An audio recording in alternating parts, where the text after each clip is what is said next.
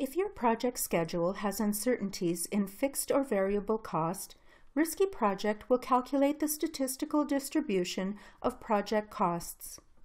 This distribution is presented in the project summary view. The costs at each phase of the project are presented in the cost analysis view as follows.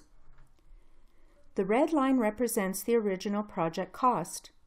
The blue line represents the project costs with risks and uncertainties factored in. The green line represents the actual project cost. Use the slider to show you the cost at each interval during the course of your project. As you can see, projects with risks factored in will cost more and take more time to complete. Project cash flow is presented in the cash flow view. Each bin represents the cost during each specific time interval, as follows. The red bin represents the original project cost. The light blue bin represents the optimistic cost estimate. The dark blue bin represents the pessimistic cost estimate.